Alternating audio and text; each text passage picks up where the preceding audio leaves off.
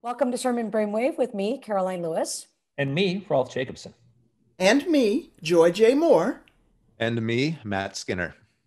The text for the fourth Sunday after Epiphany on January 31, 2021 are from Deuteronomy chapter 18, verses 15 through 20.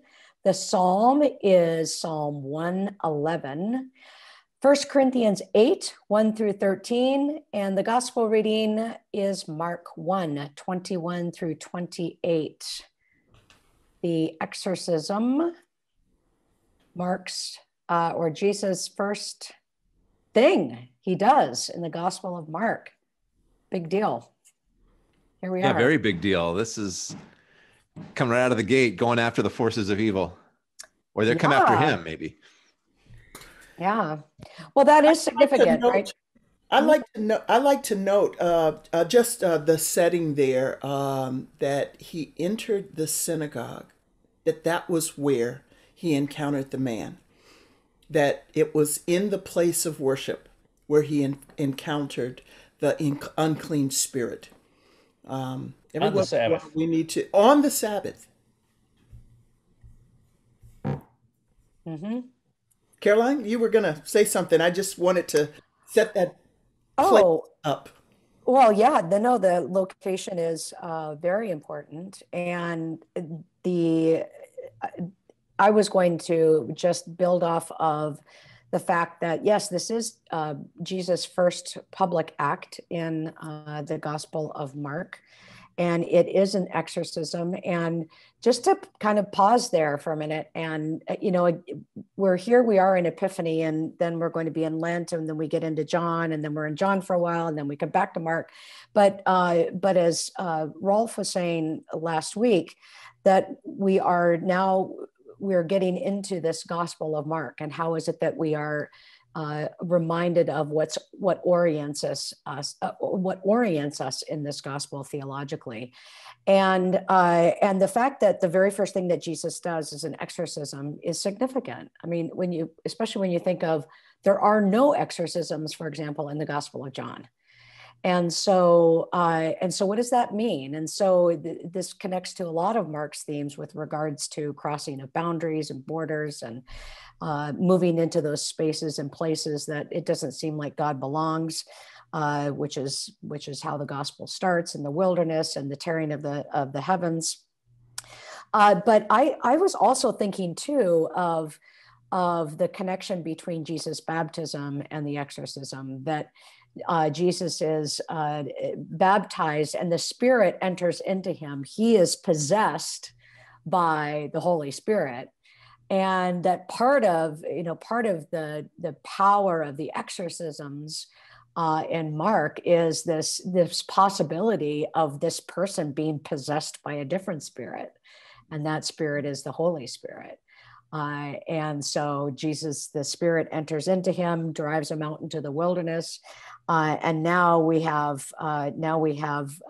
this cry for this unclean spirit to come out of this man, so that to what extent he has the possibility of being possessed by God's Spirit. So that was one connection I made. I love that, and it leaves me with a similar parallel that you've just set up, Caroline. There, that being possessed by the Spirit of God, the Holy Spirit, Jesus doesn't teach like the folks they're used to hearing in this place. That he teaches with an authority not like those who were supposed to be in authority. And it's a difference of hearing the voice of someone who has a title and has authority, and a person who is, I'm going to use your word, possessed by the Spirit of God. And that is the authority of their voice. And it's a different word, and it is responded to by not just those that are seeking the presence of God, but it is also responded to by the unholy. I think it's such an important passage for all the reasons that you two have just spoken about. And I think it's vital for helping people get a sense for what the problem is in Mark. So if we're going to call Jesus a savior, what does he come to save from? What's the battle he's come to fight? And that comes to fruition more in Mark chapter 3, but Epiphany is short, so we won't necessarily get to that. But to really help people get a sense of what this unclean spirit is and represents, and maybe to move people away from some of the more caricatured traditional understandings of demons, and to think about how this fits a bigger worldview of things that are beyond people's control, but also the things that lead to death. There's a great new book by Matthew Thiessen out called Jesus and the Forces of Death that gets at this issue, particularly around exorcisms and healings, and how the Gospels are concerned with issues of purity, precisely around the ways in which so many purity rituals in the first century were meant to guard against death, or to keep a separation between death, and what does it mean to have forces that work for death, which becomes so helpful, I think, especially in the middle of a pandemic when what are we at now? I mean, we're headed close to something like 1 in 500 people, in the United States at least, and maybe worse, depending upon the projections, dying from this. And so, with death in the air, and when we think about what that means for those who continue to go on living, right? When we think about the evils that are out there, the forces that God is opposed to, can help a preacher's imagination open up. I'm not sure I'm ready to really lay out all of those things right now, but this is vital stuff to talk about for a passage that a lot of people are going to experience as kind of strange or weird or outside of the norm. But to talk about what defiles today, or what does damage to the image of God in which we're created today. There's a lot of sermons there. As I said last week, and as Karoline mentioned, one of the things I want to press these weeks is if the theme verse, even just play with me that I believe the theme verse of the Gospel of Mark is 1:15. The time is fulfilled, the kingdom is near. Have your mind blown, or wrap your mind around it and believe in the good news. And then you're seeing what that looks like in these first stories. What does it look like for the kingdom to break in? Here you have an exorcism, somebody is being rescued. Now, exorcisms, not some of our audience won't believe literally or have no fear of being possessed by an unclean spirit. Others do. But for those who don't, you can still see this person is being rescued from an impossible bondage. That is, to be possessed by something unclean, you have no power over it. You can't do anything. And we know people like that. Maybe you've been like that, possessed, dominated by an impossible bondage. And especially in the midst of a pandemic,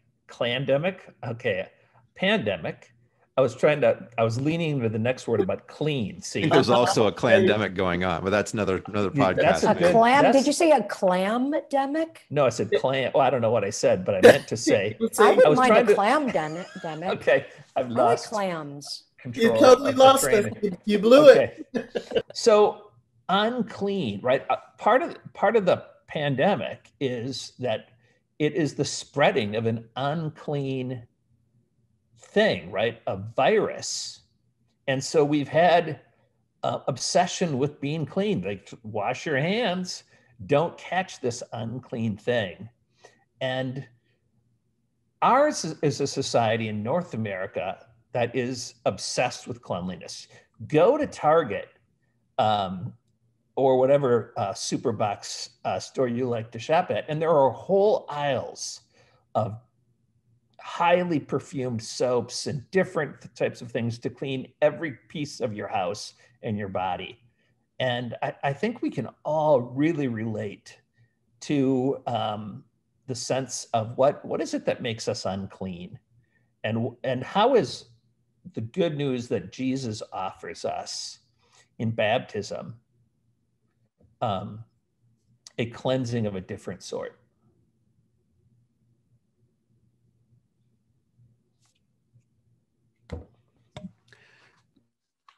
Was that a rhetorical question? Should we go to Deuteronomy? I'd love to go to Deuteronomy. Deuteronomy 18. It's a lot here, man. There's a What is lot a prophet here. like Moses? Corey Driver gives some good possibilities. Yeah, I mean, obviously, from a New Testament perspective, this or first century Judaism perspective, this is one of the passages that people are holding out as waiting for God to fulfill for their time, to raise up the prophet like Moses. And so hence you do get this in line with the appearance of Jesus. And that's pretty fitting. It's got a longer history than that. And Corey is helpful there. Although in his, I don't know, Corey, I assume Corey's a him, but Corey might not be. Do you know? It is. Corey? It is. Okay. Yes. Okay. Sorry, Corey. He is. His pronouns are he. So he starts to lean into it that we need institutions. And at first I was going to go, what institutions? But then he was setting up a very strong point. I like one of the things I think is most interesting is the reference back to Mount Horeb, Mount Sinai. Why do we need prophets? Well, when God spoke to the whole people back at Mount Sinai, if you remember this part of the story, God speaks the 10 commandments, especially directly to the whole people. And the people go, we don't like it when God talks to us. If we ever hear his voice again, we're going to die. You, Moses, just let him talk to you because we don't like this. So one of the reasons we need prophets is we don't want to hear from God. And so we need somebody that God will talk to who will bring us the word. Then it turns out we don't like them either because we don't like what God says in the Old Testament. But it's still, there's one of the reasons we need prophets is we don't actually want to hear from God. I think there's just a lot of fun you could have with that. Well, one thing that was surprising to me in this passage this year, and particularly around recent rhetoric, well, in the United States, but globally.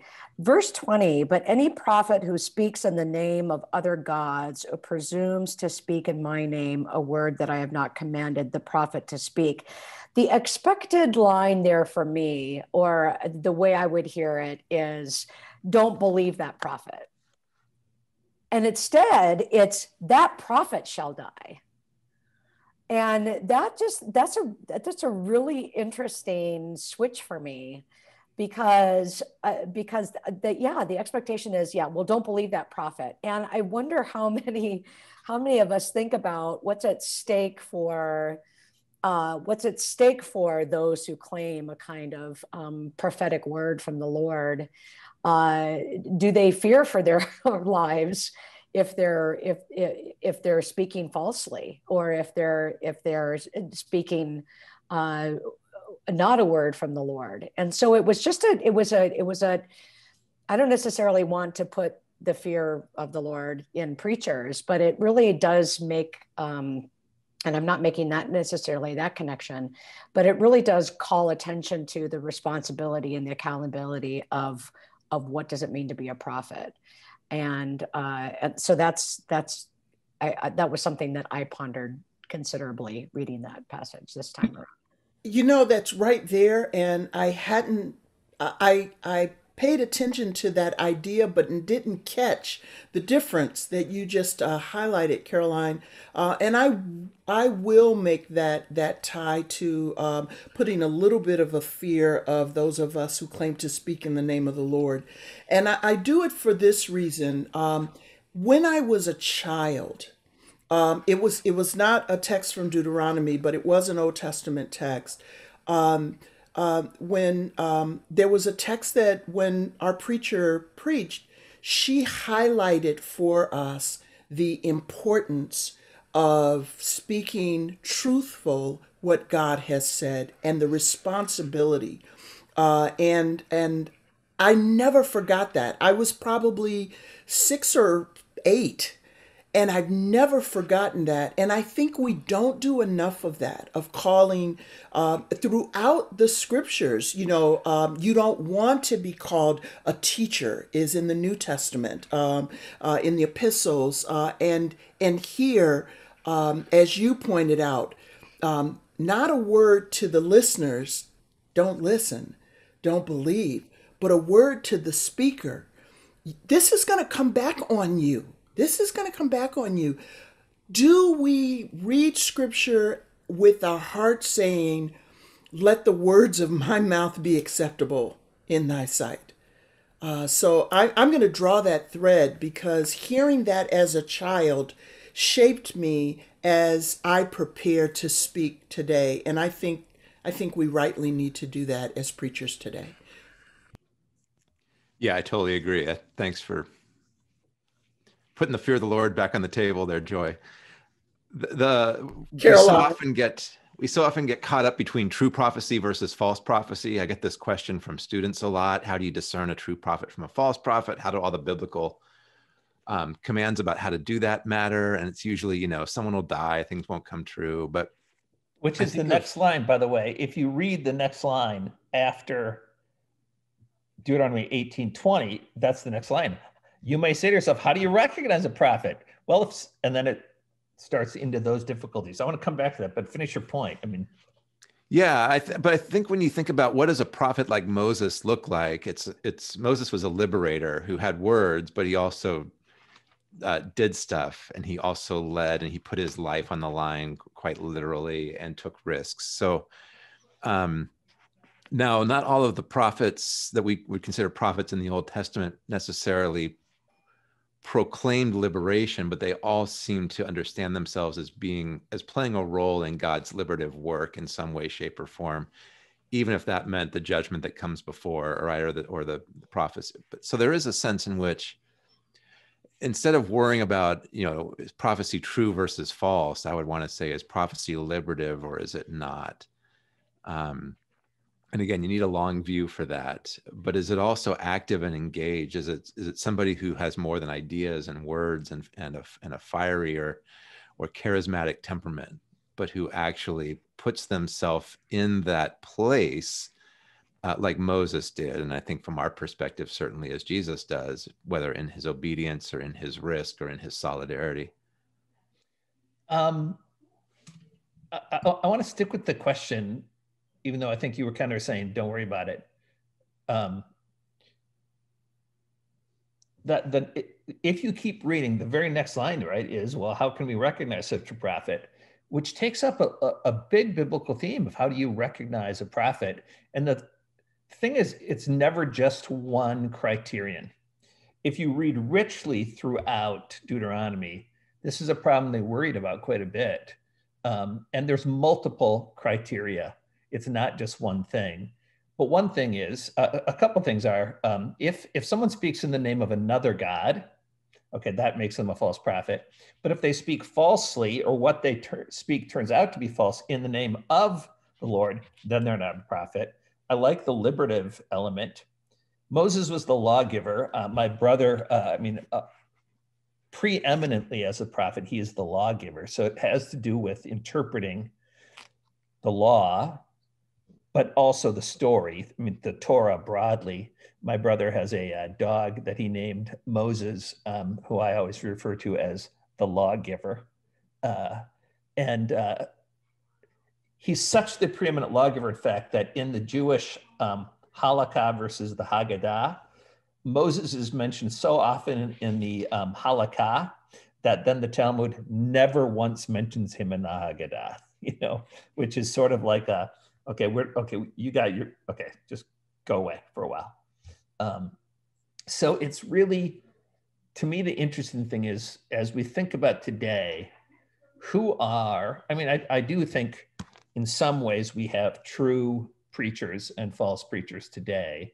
And I really like what you said about not being charismatic. Moses apparently was not charismatic. That's why he needed his brother Aaron, because he wasn't, but he spoke for the Lord. All right, that's kind of a not preachable moment to end that conversation on, but it's better than that prophet shall die. I kind of like that line. You gonna like that line? I do. Yeah. These days, I'm going to definitely like that line. I really like Psalm 111. Say more. Well, it's short, which I appreciate, and it has a lot of themes from other Psalms. So I figure I can read this Psalm and then I'm good. I don't have to read a lot of the other ones because it pulls in so many other things. It's kind of like an abridged version of the Psalter for me. Yeah, and why do you suppose that is? What is it about the Psalm that makes it that way, if you were going to guess? I think that they realized there were some people in ancient Israel who had short attention spans and their minds tended to wander during worship, and they didn't really like singing out loud. And so they said we should develop a short psalm for those sinners and let them have this one. And we'll devote our attention to the Psalm 119s and stuff like that. So I like it. I'm leading the witness here. And witness, Luke X joke there, Matt.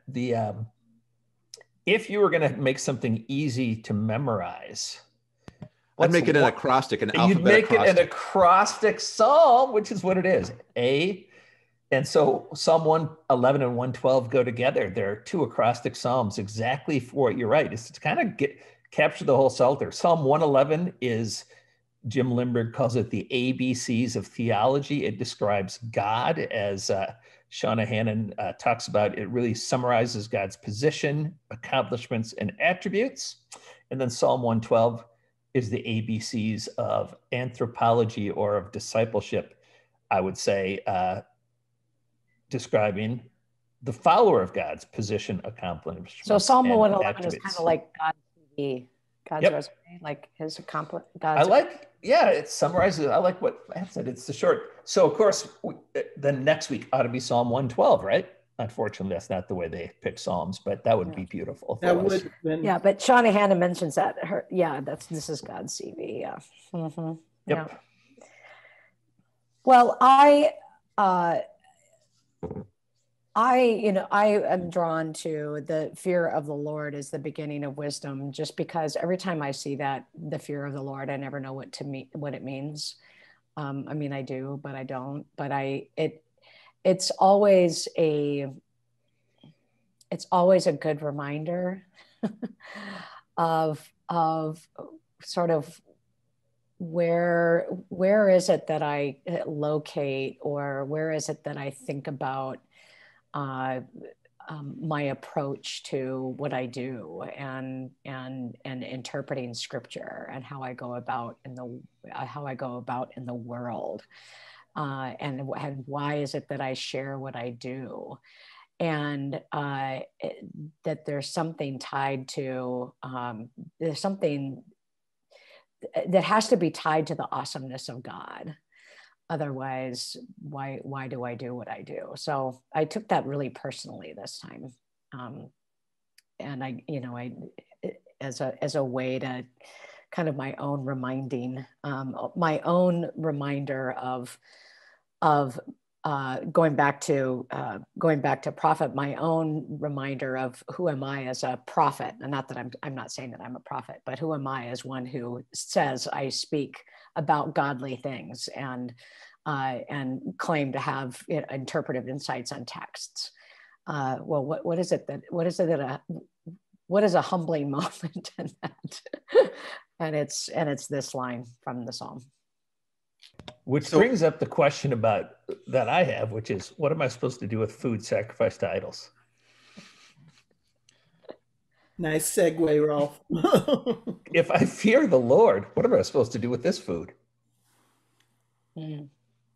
Well, I think I would commend to you Melanie Howard's commentary, which would really, I think, help you with that, which talks about this whole notion of love over knowledge, that this is this was a niche issue perhaps in the ancient world, and maybe not our issue today.